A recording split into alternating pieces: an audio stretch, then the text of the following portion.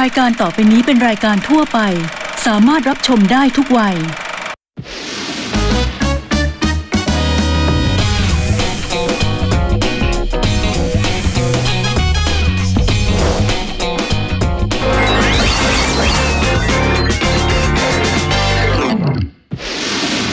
ในยุคที่ข่าวสารวิ่งเข้าหาเราตลอดเวลาและข่าวที่คนส่วนใหญ่มักให้ความสนใจติดตามอยู่ตลอดนั่นก็คือข่าวบันเทิงวันนี้เราจะพาทุกคนไปเจาะลึกอีกแง่มุมหนึ่งของข่าวบันเทิงว่าจริงๆแล้วข่าวบันเทิงคืออะไรแล้วคนดูอย่างเราได้อะไรจากข่าวบันเทิง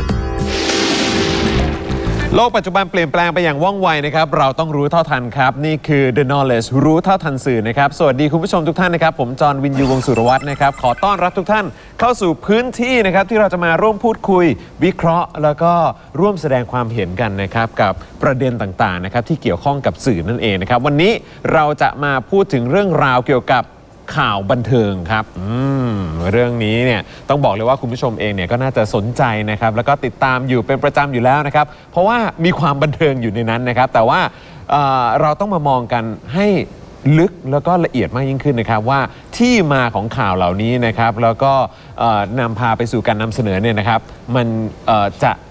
ส่งผลกระทบอะไรนะครับกับสังคมโดยรวมหรือไม่นะครับเพราะฉะนั้นตอนนี้เรามาอยู่ใกล้ชิดกับแขกของเรา2ท่านดีกว่านะครับสวัสดีครับสวัสดีทั้งคู่เลยนะครับสวัสดีครับโอ้โหเอาแล้วฮะวันนี้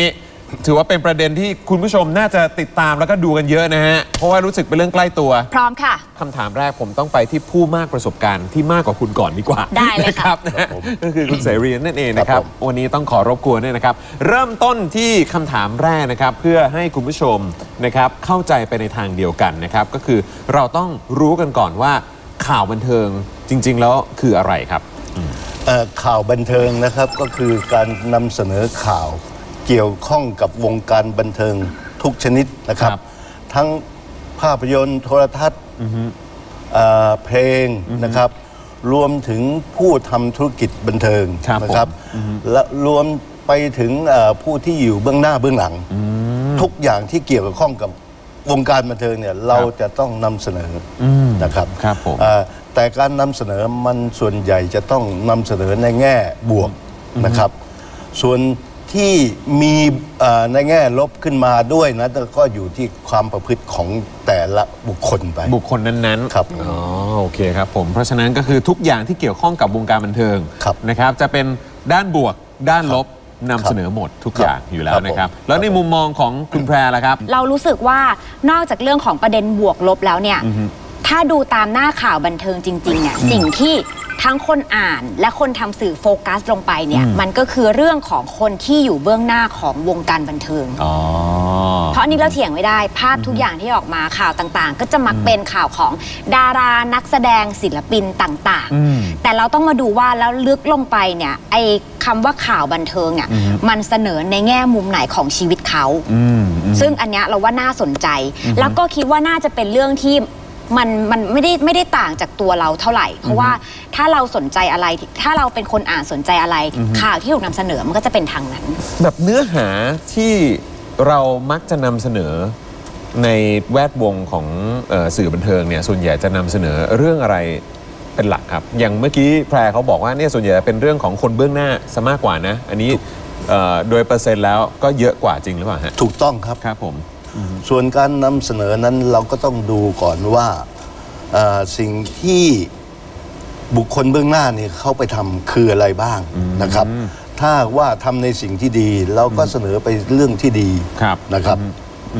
แต่ว่าถ้าเกิดว่ามีด้านลบออกมาก็ต้องนำเสนอด้านก็ต้องนำเสนอครับอันนี้ถือว่าเป็นเรื่องที่หลีกเลี่ยงไม่ได้มันหลีกเลี่ยงไม่ได้แต่ต้องเป็นความจริงนะครับถ้าว่าเป็นการเมคขึ้นมาเพื่อเอาผลประโยชน์ให้ตัวเองหรือด้านลบกับตัวเองเราก็ต้องพิจารณาอีกนะครับว่าสมควรนำเสนอไหมนะฮะถ้าว่านำเสนอในสิ่งที่มันไม่เป็นจริงแล้วเนี่ยนะนั่นถือว่าผิดจรรยาบรรณของนักข่าวครับงั้นถามต่อเลยแล้วกันครับแล้วด้วยความที่เป็นข่าวที่เกี่ยวข้องกับเรื่องราวของวงการบันเทิงจุดประสงค์หลักๆเลยเนี่ยคือการทำข่าวออกมาให้คนสัมผัสได้ถึงความบันเทิง แบบเต็มที่เลยหรือเปล่าคือเน้นเรื่องของความบันเทิงเป็นหลักหรือเปล่าฮะคือในเมื่อเป็นข่าวบันเทิงเราจะต้องนำเสนอข่าวบันเทิงทุกแขนงนะครับอย่างสมมติว่าพระเอกละครนะฮะไปจับใบดำใบแดงเป็นทหารเราก็ต้องนำเสนอว่าเขาจับใบดำใบแดงไปเป็นทหารหรือไปสมัครเป็นทหารเกณฑ์อะไรเงี้ยนะเราก็ต้องนำเสนอให้ครบถ้วนให้ครบด้านนะครับโอเคจากมุมแพรเพราะว่าเมื่อกี้มันมีคีย์เวิร์ดคำหนึ่งที่น่าสนใจมันคือคำว่าบันเทิงบันเทิงในที่นี้มันคือการที่ทำให้คนที่อ่านคนที่ฟังคนที่ดูเนี่ยเขารู้สึกรื่นเริงตามดังนั้นเนี่ยมันก็ต้องย้อนกลับไปดูว่าคนทำสื่อเนี่ยวัตถุประสงค์ของการทำสื่อบันเทิงนี้ออกมาเนี่ยหรือทำข่าวนั้นออกมาเนี่ยเพื่อกระตุ้นอะไรให้คนอ่านเขารู้สึกส่วนใหญ่มันก็จะต้องเป็นทิศทางที่ทำให้เขารื่นเริงบันเทิงใจก็ต้องมาดูว่าแล้วความต้องการคนอ่านเป็นยังไงถูกไหมคะถูกต้องครับถ้าเทียบกันง่ายๆคนส่วนใหญ่เขาจะอยากรู้อะไรบ้างเขาอยากรู้เรื่องของความรักเขาอยากรู้เรื่องของชีวิตอยากรู้เรื่องของการงานดังนั้นใดๆต่างๆเหล่านี้มันก็คือถูกสื่อสารออกมาแต่ว่าการบันเทิงนี้มันบันเทิงในเชิงเนกาทีฟหรือโพซิทีฟต้องว่ากันไปเพราะว่าถ้าสมมติว่าข่าวนั้นนะคะเป็นข่าวที่บอกว่าดาราคลอดลูกอันนี้เรามองว่าคนอยากอ่านคนอยากรู้ชีวิตของดาราแล้วมันก็เป็นเรื่องที่ดีแต่ถ้าสมมติว่าเรานำเสนออีกด้านหนึ่งเช่นดาราคนนี้เขาหนีทหารเนกาทีฟอย่างเงี้ยมันก็เป็นชีวิตเหมือนกันเป็นบันเทิงเหมือนกันแต่มันก็เป็นแง่มุมที่แบบของคนบันเทิงคนนั้นที่ทำให้คนติดตามแล้วก็สามารถมาพูดคุยกันต่อได้อีกโอ้โหนะฮะเพราะฉะนั้นคือจริงๆแล้วถ้าพูดถึงข่าววงการบันเทิงนี่ก็ถือว่าก็ต้องเน้นเรื่องของจรรยาบรรณเหมือนกันความถูกต้องอันนี้ก็เป็นสิ่งที่สำคัญเลยครับสำคัญมากๆเลยครับแต่ว่าอีกหนึ่งอย่างที่ต้องคำนึงถึงมากสุดๆก็คือเรื่องของความบันเทิงที่คนจะบันเทิงไปด้วยเมื่อได้บริโภคข่าวเหล่านั้น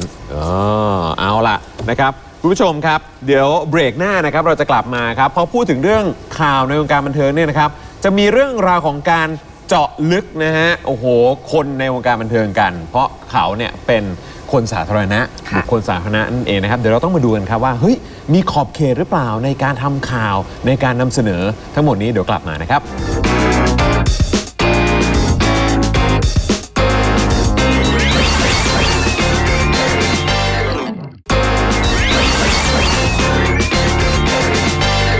กลับเข้าสู่ The Knowledge รู้เท่าทันสื่อนะครับเมื่อเบรกที่แล้วเรารู้แล้วฮะว่านิยามของข่าวบันเทิงเนี่ยเป็นอย่างไรนะครับแล้วก็จุดมุ่งหมายนะฮะของการนำเสนอข่าวบันเทิงเนี่ยคืออะไรที่แท้ก็เพื่อความบันเทิงนี่แหละนะครับแต่การนำเสนอเรื่องราวของพวกเขาเนี่ยต้องถามก่อนว่าเราสามารถนำเสนอได้ทุกเรื่องเลยหรือเปล่าฮะที่เกี่ยวกับบุคคลสาธารณะถูกต้องครับเราสามารถนำเสนอได้ทุกเรื่อง ที่มันเกิดเป็นจริงขึ้นมาครับยกเว้นว่าไม่จริงแล้วเราไปนำเสนอผิดจรรยาบรรณครับแล้วถ้าอย่างเป็นเรื่องส่วนตัวครับเราสามารถนำเสนอได้ขนาดไหนฮะเรื่องส่วนตัวเนี่ยนะมันก็ขึ้นอยู่กับว่าจริงเท็จแค่ไหนนะครับถ้าว่าเป็นจริงเราก็พอจะนำเสนอได้ในแง่บวกนะครับแต่ถ้าในแง่ลบนั้นมันก็ต้องว่ากันอีกเรื่องหนึ่งว่าลบแบบไหนอย่างเช่นยังไงฮะแบบลบหรือว่าบุคคลสาธารณะคือหมายถึงดารานะครับไปประพฤติตัวไม่ดี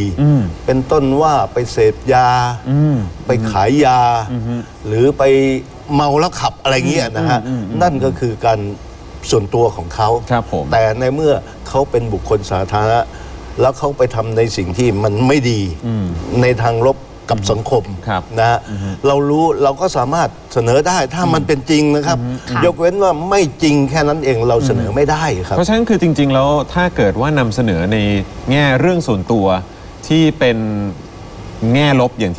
ที่เมื่อสักครู่นี้ได้ยกตัวอย่างไปอย่างเช่นเรื่องเสพยาขายยาเมาแล้วขับเหล่านี้เนี่ยหรือว่าจริงๆไม่จำเป็นต้องผิดกฎหมายก็ได้เราก็สามารถนำเสนอได้ถูกต้องครับไม่ผิดกฎหมายเราก็สามารถนำเสนอได้ถ้าหากว่าเขาไปทำในทางที่ลบนะครับเช่นอย่างสมมติว่าเขาไปเที่ยวต่างจังหวัดเนี่ยนะแล้วเขาก็ไปทำไม่ดีกับบรรดาพ่อค้าแม่ขายหรือไปทิ้งขยะอะไรเงี้ยนะในเมื่อเขาไปทำแบบนั้นนะฮะเรารู้เราเห็นเรามีพยานเรามีหลักฐานเราก็สามารถนำเสนอข่าวเหล่านี้ว่าเขาไปทำแบบนั้นมันไม่ถูกต้องนะ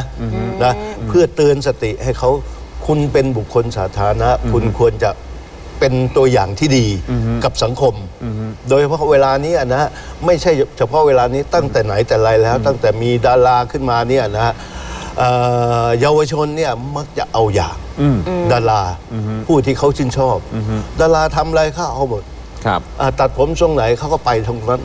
นะมันเป็นอย่างนั้นเลยฮะก็เลยเป็นเหตุผลที่ทำไมเราจะต้องนำเสนอเรื่องราวของคนสาธารณะเหล่านั้นก็เพื่อยังเข้าไปทำตัวในทางลบเนี่ยนะถึงแม้ว่าจะไม่ผิดกฎหมายแต่เราก็ควรเตือนสติเขาให้เขาได้รู้สำนึกว่าคุณไปทำแบบนั้นมันเป็นตัวอย่างที่ไม่ดีกับสังคมเยาวชนเพราะฉะนั้นอย่าไปกระทำคุณแพรแล้วฮะคุณแพรมองว่ายังไงบ้างกับเรื่องราวของการเป็นบุคคลหรือคนสาธารณะเรื่องราวของคุณเนี่ยก็จะถูกจับจ้องแล้วก็ถูกนำเสนอเป็นพิเศษนะจริงๆตรงเนี้ยแพรคิดว่าพูดในฐานะที่เป็นคนที่อยู่ในสื่อด้วยเนอะแล้วก็อยู่เบื้องหน้าเรารู้สึกว่าอันเนี้ยมันเป็นเหมือนข้อตกลงอัตโนมัติว่าถ้าคุณเข้ามาอยู่ในวงการบันเทิงแล้วคุณต้องยอมรับการที่สปอตไลท์ส่องที่คุณดังนั้นเนี่ยไม่ว่าคุณจะทำอะไรที่ไหนยังไงมันก็ต้องมีการระมัดระวังตัวมากขึ้นเพราะคุณเป็นคนในสื่อสาธารณะมันไม่สามารถเดินไปบอกได้ว่านี่เป็นเวลาส่วนตัวนี่เป็นเวลาทำงานมันเป็นไปไม่ได้เพราะว่าการที่เราทำงานอยู่เบื้องหน้าเนี้ยมันไม่ใช่เป็นการตอกบัตรเหมือนพนักงานว่าหลัง5 โมงเย็นปุ๊บฉันเลิกการเป็นดาราแล้วมันเป็นไปไม่ได้อันนี้เป็นข้อตกลงที่ต้องยอมรับเป็น24 ชั่วโมงใช่ค่ะอันนี้เราเข้าใจเนาะแต่คำถามที่มันเกิดขึ้นตรงเนี้ยมันคือสิ่งที่เราอยากรู้ต่อเนื่องกับคำว่าขอบเขตเพราะว่ามันเป็นจุดแบ่งระหว่างคนที่ตกเป็นข่าวกับคนทำข่าวแล้วขอบเขตมันอยู่ที่ตรงไหนแบบนี้เนี่ยอะไรคือสิ่งที่ถือว่าผิดจรรยาบรรณถ้าเกิดว่าจะนำเสนอในพาร์ทข่าวบันเทิงครับผิดจรรยาบรรณก็คือเช่นอะไรฮะอย่างเช่นเสนอข่าวในทางผิดอย่างคุณจรเนี่ยนะฮะไปทำบุญ1 ล้านบาทแต่เรามาเสนอว่าทำแค่10,000 บาทนี่เสียหายแล้วครับผิดจรรยาบรรณแล้วครับครับผมแล้วเรื่องของการลุกล้ำละเมิดสิทธิส่วนบุคคลหรืออะไรอย่างนี้ในพาร์ทของแวดวงข่าวบันเทิงมีไหมฮะเรื่องของข้อห้ามหรือว่ามีครับว่าไม่อยากให้เกินขอบเขตนี้เพราะมันจะผิดจรรยาบรรณอย่างเช่นยังไงครับการไปตั้งฉายาให้อดีตนะฮะนางเอกนะฮะรูปร่างเขาใหญ่โตมโหฬารเขาเรียกว่านางเอกสะโพก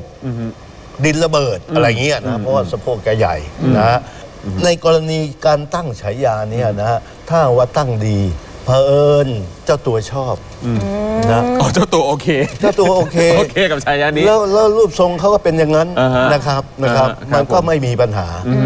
คือเพราะฉะนั้นกำลังจะบอกว่าถ้าเกิดว่ามีการตั้งฉายาที่ดูไม่เหมาะสมหรือว่าสร้างความเสียหายแบบนี้แหละน่าจะถือว่าเป็นการผิดจรรยาบรรณละเมิดสิทธิ์เขาครับสิทธิส่วนบุคคลไปเลยฮะอันนี้เรามองว่าจริงๆพอตั้งฉายามันเหมือนการบูลลี่ด้วยไหมอ่ะเพราะว่าสมมุติว่ามันเหมือนการที่เราจะต้องแบบตั้งฉายามันคือการที่เอาจุดอะไรสักอย่างหนึ่งของเราที่เห็นได้ชัดที่เป็น outstanding ออกมาเนี่ยเอาไปตั้งเป็นชื่อยกตัวอย่างเช่นแพรจอแบนอย่างเงี้ยเราก็รู้สึกว่าเราโดนบูลลี่นะครับผมอย่างกรณีแพรจอแบนสมมุตินะฮะมีคนตั้งฉายานี้ขึ้นมาเนี่ยนะเราก็ต้องดูอีกครับว่าเหมาะสมแค่ไหนเจ้าตัวรับได้หรือไม่ได้นะฮะเจ้าตัวรับไม่ได้เราก็ไม่พูดถึงนะเจ้าตัวไม่ยอมรับเราก็จบกันไปก็แค่นั้นนะฮะโดยส่วนใหญ่แล้วทางสมาคมเองเนี่ยหรือว่าทางนักข่าวบันเทิงเองเนี่ยจะตั้งฉายาจากเหตุการณ์ที่เป็นข่าวที่เป็นข่าวแล้วเป็นจริงด้วยนะครับที่ข่าวนั้นเป็นจริงด้วยนะครับถ้าหากว่าเป็นข่าวไม่จริงแล้วเราไปตั้งเนี่ยเราละเมิดสิทธิส่วนบุคคลแน่นอนครับผมโอเคเพราะฉะนั้นก็คือว่าจะวัดจากเรื่องของเหตุการณ์ที่เกิดขึ้นซึ่งอันนี้ก็ข่าวมากกว่าเคลียร์แล้วก็ชัดเจนว่ามันแยกเป็นกรณีว่าบรรทัดฐานหรือว่าขอบเขตคือเราจะพูดแค่เรื่องจริงกับเหตุการณ์ที่เกิดขึ้นแต่ถ้ามันหลุดจากนำมาซึ่งฉายาที่เหมือนเป็นการสรุปตอนท้ายปีนั่นเองโอเคค่ะเข้าใจแล้วค่ะโอเคครับผมนะโอ้โหนี่ต้องบอกเลยว่าในเบรกที่2นี้น่าสนใจมากมีหลากหลายประเด็นที่นี่โอ้โหผมดีใจนะที่วันนี้ผมเหมือนมีพิธีกรคู่จริงเหรอ แต่ยังไม่หมดเท่านี้ใช่ค่ะคุณนะฮะจะต้องอยู่ใกล้ชิดกับผมนะฮะพร้อมกับคุณเสรีด้วยนะครับที่เราจะมาพูดกันต่อในเบรกต่อไปนะครับเพราะว่าเดี๋ยวจะมีคำแนะนำให้กับคุณผู้ชมด้วยที่บริโภคข่าวบันเทิงนั่นเองครับเดี๋ยวกลับมาครับ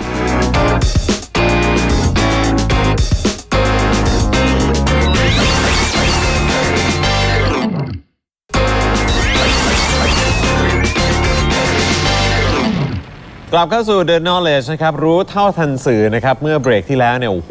เราไปพูดคุยกันได้หลากหลายประเด็นแล้วก็น่าสนใจมากๆเลยนะฮะขอบคุณคำถามของคุณแพรด้วยนะฮะ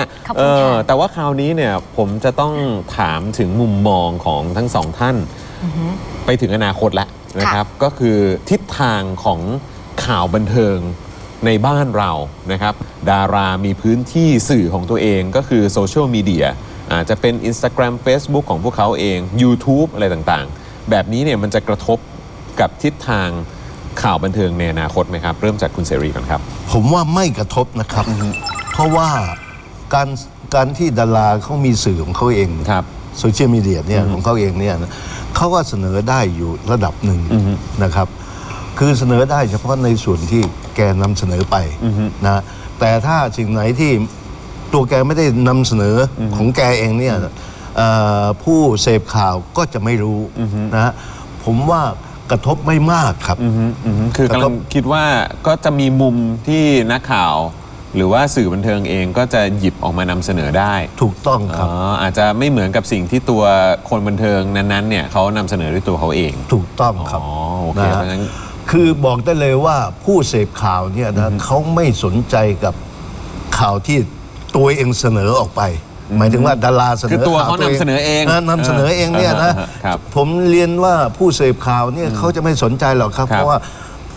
ในเมื่อนำเสนอข่าวแต่ตัวเองมันจะต้องเสนอแต่ในแง่ที่ดีที่บวกหรือว่าเลือกมาแล้วครับผมกำลังคิดว่าอย่างนั้นเพราะฉะนั้นการนำเสนอในแง่ส่วนตัวของดาราเนี่ยมันก็ได้ผลเฉพาะแฟนคลับของเขานะฮะแต่ถ้าไม่ใช่แฟนคลับของเขาเนี่ยมันก็ไม่เกิดประโยชน์อะไรมากมายนักนะครับโอเคครับผมแล้วแพรล่ะแพรมองว่ามันจะเปลี่ยนไปไหมเพราะว่าทุกวันนี้ก็นะทุกคนมีพื้นที่ของตัวเองเหมือนกันนะที่จะสามารถโปรโมทนำเสนอหรือว่าอย่างที่คุณเสรีบอกก็คือเลือกที่จะเล่าในมุมของตัวเองหรือว่าเรื่องราวที่ตัวเองเลือกมาแล้วก็เรามองในภาพกว้างมากกว่าว่าสังคมจะได้เห็นข่าวอะไรเพิ่มมากขึ้นซึ่งเรามองว่าต่อไปอะค่ะมันน่าจะมีความเข้มข้นลึกและน่ากลัวเพิ่มมากขึ้นน่ากลัวทำไมคุณถึงใช้คำว่าน่ากลัวเพราะว่าตรงนี้ค่ะณปัจจุบันเนี่ยเรามีสื่อมืออาชีพอยู่แล้วจากสำนักข่าวต่างๆใดๆก็ตามไม่ว่าจะเป็นสื่อทีวีสื่อสิ่งพิมพ์สื่อนิตยสารทุกอย่างอันเนี้ยคือกำลังจะบอกนักข่าวอาชีพหรือสื่ออาชีพเขารู้อยู่แล้วว่าจรรยาบรรณของสื่อคืออะไรนั่นคือระดับหนึ่งนะคะคนที่เรียนมาในสายทางนี้เขารู้ว่าอะไรควรทำไม่ควรทำแต่เราต้องยอมรับว่าณปัจจุบันน่ะทุกคนสามารถเป็นสื่อได้ไม่ว่าคุณจะทำอาชีพอะไรแต่ถ้าคุณเห็นข่าวนั้นคุณสามารถถ่ายคลิปได้เองคุณสามารถโพสต์เองหรือแม้กระทั่งเราเห็นข่าวนั้นแล้วเราแชร์ต่อเองโดยที่กลุ่มคนเหล่านี้ค่ะเราถือว่าเป็นมือสมัครเล่นเนาะเขาไม่รู้ด้วยซ้ำว่าจรรยาบรรณมันคืออะไรดังนั้นเนี่ยมันมีโอกาสที่ข่าวต่างๆที่ออกมาค่ะมันอาจจะเป็นข่าวที่ไม่จริงข่าวที่เท็จหรือดราม่าที่เกิดขึ้นแรกๆอาจจะเป็นเรื่องแค่นี้แต่ว่าพอมันกระจายไปมันกลายเป็นเรื่องที่ใหญ่มากซึ่งเราว่าตรงนี้แหละมันน่ากลัวอาจจะก่อให้เกิดความเสียหายก็ได้ใช่ซึ่งความเสียหายนี้เราไม่ได้บอกนะคะว่าจะเป็นความเสียหายต่อแค่ตัวบุคคลที่เป็นข่าวแต่ความเสียหายนี้มันอาจจะมีวงกว้างมากขึ้นโดยที่เราไม่รู้ตัวยกตัวอย่างเช่นสมมุติง่ายๆว่ามีดาราฆ่าตัวตายแล้วมีข่าวออกมาเสร็จแล้วดาราเป็นคนชื่นชอบมีแฟนคลับเสียใจฆ่าตัวตายตามไปเรื่อยๆสรุปมาตอนหลังข่าวเท็จแต่มีคนฆ่าตัวตายตามไปแล้วมันก็อาจจะเกิดอะไรแบบนี้ขึ้นก็ได้ซึ่งเรารู้สึกว่ามันน่ากลัวเพราะฉะนั้นก็จริงๆแล้วเนี่ยก็อยู่ที่คุณผู้ชมด้วยเหมือนกันที่เป็นผู้บริโภคสื่อนี่แหละที่จะต้องมีความระมัดระวังแล้วก็ต้องมีความถี่ถ้วนมากยิ่งขึ้นในการเสพข่าวเหล่านี้ใช่แล้วว่ามันอาจจะต้องมีสติมากขึ้นว่าสิ่งที่เราได้รับมาค่ะแล้วการที่คุณกำลังจะส่งต่อมันเนี้ยคือมันไม่ใช่แค่คุณเป็นผู้บริโภคแล้วไงเรากลายเป็นคนที่เป็นสื่อกระจายข่าวนั้นต่อไปแล้วเนี่ยมันจริงหรือไม่จริงแล้วมันมีผลกระทบต่อใครบ้าง อันนั้นเป็นประเด็นที่เราน่าจะต้องโฟกัสมันเพราะฉะนั้นในมุมของคุณที่คุณเตือนมาในเรื่องของการมีสติในการจะแชร์ในการจะอะไรต่างๆเนี่ยต้องรู้เท่าทันนี่ต้องรู้เท่าทันชอบการไทยอินของคุณมากเลยเนี่ยนะฮะอ้าวงั้นถามต่อครับเพราะว่าแน่นอนข่าวหรือว่าสื่อบันเทิงเนี่ยก็จะยังคงมีต่อไปแหละนะครับแต่คราวนี้ถามต่อแล้วกันครับคิดว่าคุณผู้ชมที่ดูอยู่ทางบ้านเนี่ยก็คงจะตั้งคำถามขึ้นมาเหมือนกันว่าแบบนี้เราเสพเราบริโภคข่าวบันเทิงเนี่ยเราจะได้อะไรหรือว่าคุณค่าของข่าวเหล่านี้คืออะไรครับคุณเสรีครับคือคุณค่าข่าวบันเทิงชื่อก็บอกอยู่แล้วว่าบันเทิงคุณค่าที่จะได้ก็คือบันเทิงนะครับเพราะฉะนั้นผมบอกได้เลยว่าข่าวบันเทิงนี่จะต้องอยู่คู่กับประเทศไทยไปอีกตราบชั่วนิรันดร์นะครับเพราะฉะนั้นความบันเทิงเหล่านี้เนี่ยก็จะยังคงมีให้กับผู้บริโภคอยู่เสมออย่างแน่นอนนะครับจะสังเกตได้นะฮะว่าเวลาบอลชนะสมมติว่าไปแข่งกีฬาชนะก็ต้องร้องเพลงฉลองเวลาเศร้าโศกก็จะมีเพลงเศร้าๆมาให้ฟังเพื่อให้คลายเครียดอะไรเงี้ยนะเพราะฉะนั้นบอกได้เลยว่าเรื่องบันเทิงเนี่ยมันจะต้องอยู่คู่ประเทศไทยไปชั่วนิรันดร์ไม่ว่าจะเจอสถานการณ์ไหนก็ตามความบันเทิงก็จะยังคงอยู่นะครับถูกต้องครับแพรละครับคิดว่าคุณค่าของข่าวบันเทิงนะที่คุณผู้ชมจะได้รับเนี่ยคืออะไรครับคุณค่าของข่าวบันเทิงจริงๆอันนี้หนีไม่พ้นที่คุณอาบอกเลยค่ะว่าข่าวบันเทิงมันก็ทำให้เราบันเทิงเริงใจแต่ประโยชน์ของมันแปลว่ามันจะมีมากกว่านี้ไหมอยู่ที่เราที่เป็นผู้เสพข่าวนี่แหละจะมาตีความกับมันยังไงบ้างเช่นถ้าเราเห็นข่าวดาราเลิกกันถ้าเราเสพแค่ว่าเขาเลิกกันเขามีมือที่3แล้วจบนั่นคือคุณได้แค่ความบันเทิงแต่ถ้าคุณดูให้ลึกว่าคน2คนเขาไปกันไม่รอดเพราะอะไรแล้วดึงอันนั้นกลับมาใช้กับเราว่าฉันจะไม่ทำแบบนี้เพราะฉันจะทำให้ชีวิตฉันสามารถ go on ต่อไปได้ด้วยดีนั่นน่ะคุณได้ประโยชน์มากขึ้นจากข่าวบันเทิงคือให้ข่าวบันเทิงเป็นกระจกสะท้อนให้คุณได้เรียนรู้อะไรเพราะมันก็คือเรื่องของชีวิตคนที่มันเกิดขึ้นจริงในสังคมแต่มันเป็นสังคมของความบันเทิงแค่นั้นแหละอยู่ที่เราว่าเราจะหยิบมันอยู่ในกรอบของความบันเทิงอย่างเดียวหรือเราจะหยิบมันกลับมาสอนชีวิตเราให้มันดีขึ้นทุกอย่างอยู่ที่คุณค่ะครับและคุณต้องรู้เท่าทันนะครับใช่ค่ะอยู่ดีก็จริงจัง1คำถามทิ้งท้ายครับก็คือคำแนะนำให้กับคุณผู้ชมละกันครับในเรื่องของการบริโภคนะฮะข่าวบันเทิงครับควรจะเสพข่าวบันเทิงอย่างไรให้เราได้ความบันเทิงและได้ประโยชน์ด้วยครับคุณเสรีครับเป็นคำถามที่บอกเลยว่าตอบยากพอสมควรนะครับเพราะว่าการเสพข่าวบันเทิงเนี่ยมันก็ขึ้นอยู่ที่สติของแต่ละคนทุกสิ่งทุกอย่างจะเสพข่าวอะไรแล้วแต่ต้องรู้เท่าทันสื่อนะครับนะเพราะฉะนั้นก็บอกได้เลยว่าคำแนะนำก็คือต้องตั้งสตินะครับเสพแล้วจะเอาไปตีความอย่างไรต่อครับผมถูกต้องครับโอเคครับนะฮะคุณแพรครับฝากถึงผู้บริโภคข่าวบันเทิงนะฮะว่าต้องรู้เท่าทันข่าวบันเทิงอย่างไรบ้างครับฝากไว้เรื่องเดียวเลยค่ะว่าณปัจจุบันถ้าคุณคิดว่าคุณเป็นแค่ผู้เสพมันอาจจะไม่ใช่อีกต่อไปเพราะว่าเมื่อคุณอ่านคุณโพสต์และคุณแชร์คุณกลายเป็นสื่อแล้วแล้วคุณไม่รู้หรอกว่าสิ่งที่คุณทำมันส่งผลกระทบต่อใครบ้างอันนี้อยากจะให้ฝากไว้เพราะเราเชื่อว่าไม่มีใครรู้จริงๆก่อนหน้านี้เราก็ไม่รู้ว่าแค่ฉันโพสต์แชร์ฉันกลายเป็นสื่อแล้วนะดังนั้นสติต้องมาค่ะเราต้องรู้เท่าทันจริงๆครับผมทุกคนจะต้องมีความรับผิดชอบร่วมกันด้วยนะครับใช่ค่ะโอเควันนี้นี่ในมุมมองของข่าวบันเทิงนะครับใครจะไปเชื่อว่าจริงๆแล้วมีหลากหลายมุมที่หลายคนเนี่ยอาจจะยังไม่เคยคำนึงถึงนะฮะหรือว่านึกถึงนะครับแต่ว่าจริงๆแล้วเป็นเรื่องราวที่น่าสนใจและคุณจะต้องแบบว่าใส่ใจกับประเด็นเหล่านี้ด้วยนะครับวันนี้ขอบคุณทั้ง2ท่านมากนะครับขอบคุณนะครับขอบคุณค่ะขอบคุณครับผมนะฮะเอาละคุณผู้ชมข่าวบันเทิงนะครับเราน่าจะเห็นตรงกันนะครับว่าเป็นสิ่งที่สะท้อนนะครับให้เห็นถึงสิ่งที่เกิดขึ้นในสังคมเหมือนกันแล้วก็เอามาปรับใช้กับตัวเองได้ด้วยเหมือนกันนะครับแต่ว่าอย่างที่คุณแพรบอกไปแล้วว่าจะต้องมีสติในการบริโภคนะฮะแล้วก็เสพสื่อเหล่านี้ด้วยนะครับแล้วก็อย่างที่คุณเสรีบอกไปนะครับว่าแม้กระทั่งตัวนักข่าวเองนะครับก็ต้องมีขอบเขตแล้วก็มีจรรยาบรรณในการนำเสนอด้วยเหมือนกันนะครับวันนี้หมดเวลาแล้วนะครับกับ The Knowledge รู้เท่าทันสื่อนะครับเรา2คนลาไปก่อนสวัสดีครับ